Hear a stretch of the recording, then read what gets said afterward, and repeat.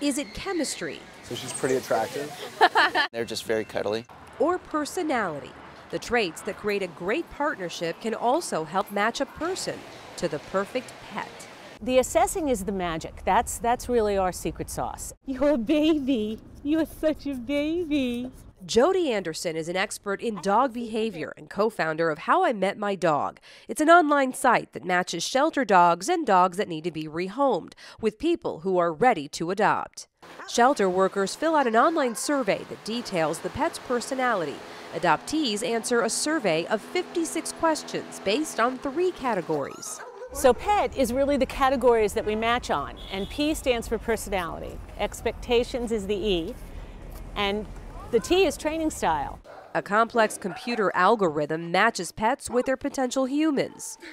The Calvis family had 3 kids, a cat named Frank Sinatra and golden labradoodle Tybee.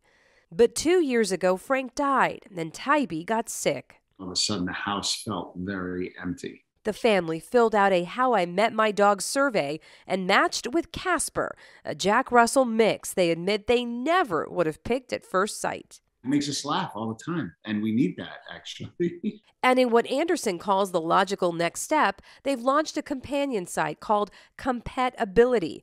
Competibiltiy offers customized tips for improving current pet relationships based on your personality and your dog's too. It's marriage therapy.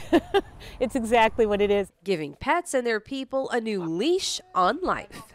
I'm Nancy Alvarez reporting.